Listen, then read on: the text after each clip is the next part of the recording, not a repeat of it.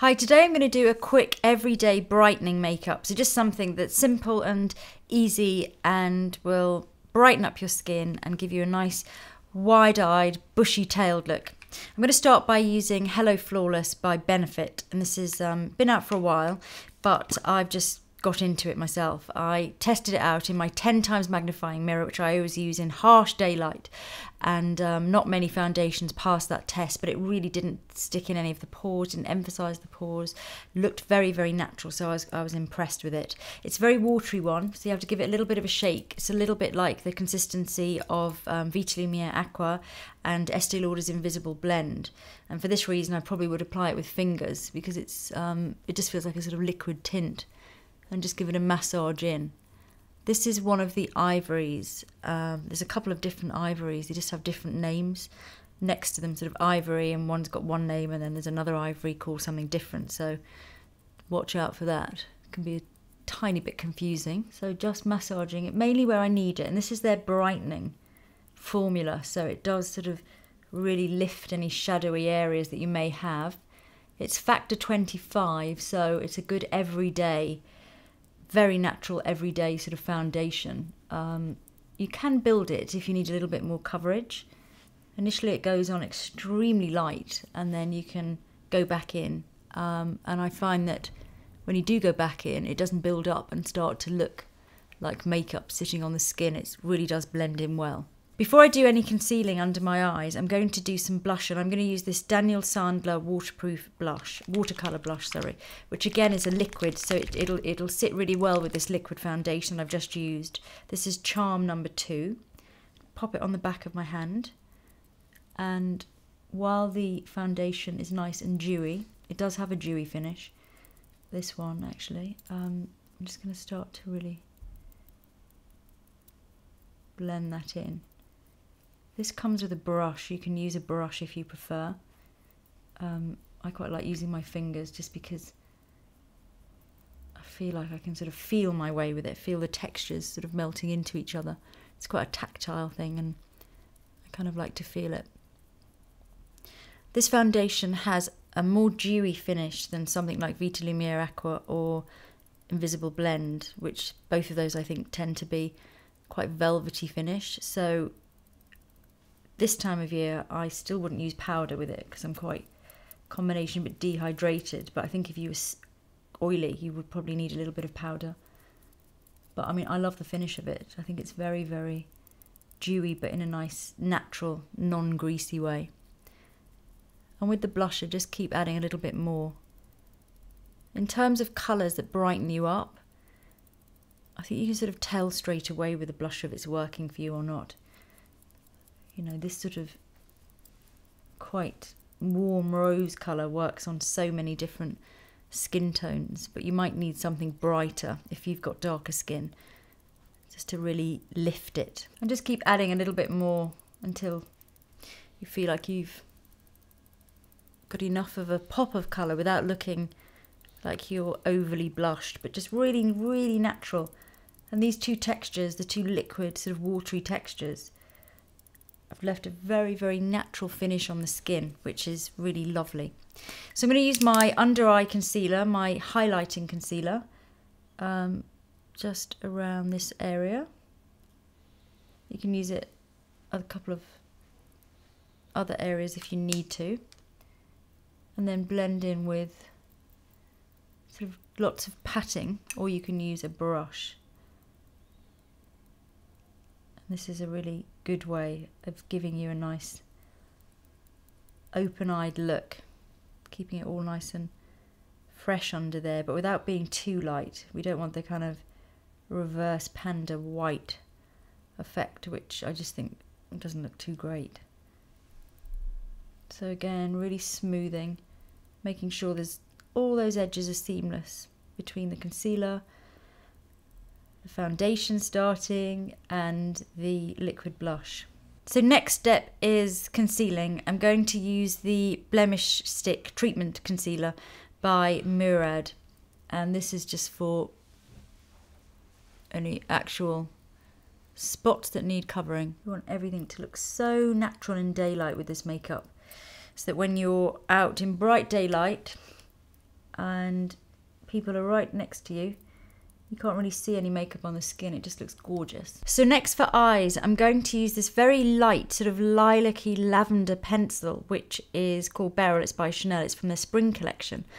And when I first saw this, I thought such a nice alternative to a sort of light beigey colour for in the waterline to really lift the eyes. And I think it really takes all the yellow out of the whites of your eyes in such a great way. Very, very subtle. You almost sort of don't see it when it first goes on, but I find that it really does lift that yellowiness you can have in your eyes. You can see the difference on film, but it just starts to really brighten the look of the eyes. I'm also going to use it along the upper lash line. Just a little bit of light behind the lashes. Such a pretty colour. For dark skin tones, I wouldn't use it along the lash line on the top because it's going to stand out too much, but it would still work on the waterline. Unless you wanted a nice light line, but it might just be a little bit, it's not going to be as natural looking. It'll be more of a statement. So before I finish the eye makeup, I'm going to curl my eyelashes, and this is essential if you want that really wide-eyed, bright look.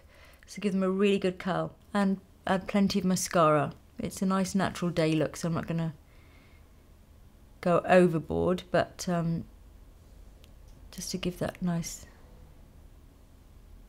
big eyes look. And also it'll help to frame on the bottom, having the nice dark lashes next to the lavender pencil. On to brows, and I'm going to use Smashbox Brow Tech To Go, and this is another one of the dual function. There's a few of them around I've used recently. Now, because I want my eyes looking really wide open, the main place I'm going to put this is just at the high point. I'm going to add a little bit more height there. It's like an eye lift, if you like, and it'll help to focus the brows on just on the high point here, which again sort of lifts everything. And the other side has got the little holding gel. Brushing them all up helps as well to brighten the look of the eyes. And then if there are any little gaps once you've brushed them all up, you can always just fill in any little gaps that you need to, or lengthen or whatever, but just keep it really simple. And then to finish off the eyes, I'm going to use Benefit, and this is highbrow, but this is the glow version. So it's got a little bit of shimmer in it, since we haven't really got any shimmer yet in this look. I'm just going to put that mainly underneath. So right underneath where I've just heightened the brow. I'm also going to just put a little bit in the centre there of the lid and just pat that, just for a little glow behind the lashes, and a touch in the corner on top of my lavender pencil there. So on to lips, and lipstick is really the thing that can brighten your face so much. Certain lipstick, like maybe nudes that you usually use, can create a great look, but they can be quite draining. So if you are trying to get this lovely brightening effect to your face, then you can tell actually. Some lipsticks you put on and straight away you sort of look tired, and then you find another colour you put on and your eyes suddenly sparkle and your skin looks so much brighter and alive and awake. So maybe you've already found a colour that works for you in that way. But if you haven't, something that I like to do, and I think it's quite a good tip, is to take maybe a very bright colour that you know suits you. Maybe it's not your everyday kind of colour, but something like, for me, it would be this evening colour that I know works really well on me. It's a Maybelline shade that's a very, very bright red with an undertone of pink. And I know when I put this full on in the evenings, it sort of really brightens up my look. So I'm going to use this just as a stain. So underneath, pop your really bright shade on, the one that you know always makes your face appear much brighter and livelier. Okay, so if that's the colour that you know works for you, the bright colour, you'll know that the undertones are really, really good for you. And then take whichever is your regular nude shade. So when you want something that's really kind of pairs down the lips and gives you that very sort of monochrome look. For me, this is my sort of nude at the moment, and this is a Chanel one. It's actually discontinued, so I can't really recommend it. But it's a very sort of flat, almost slightly browny beige, really. And then just pop that on over the top. And what you'll get is a kind of bright nude. That's the only way I can describe it. It's a nude with a bit of oomph.